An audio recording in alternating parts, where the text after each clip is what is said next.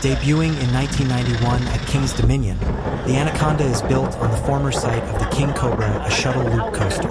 The trains climb a 128-foot lift hill before plunging 144 feet into an underwater tunnel. At a length of 2,700 feet, the Anaconda reaches a speed of 50 miles per hour with 4 inversions. Now sit back, hold on tight, and enjoy your ride.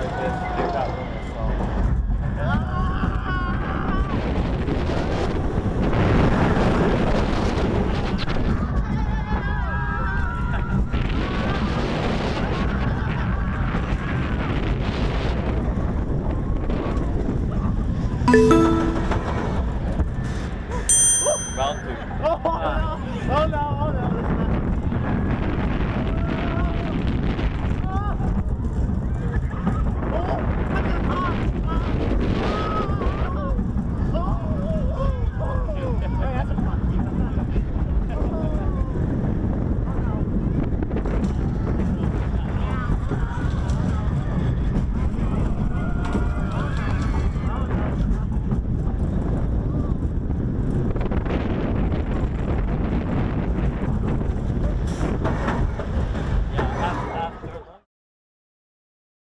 Hi, Brantley here.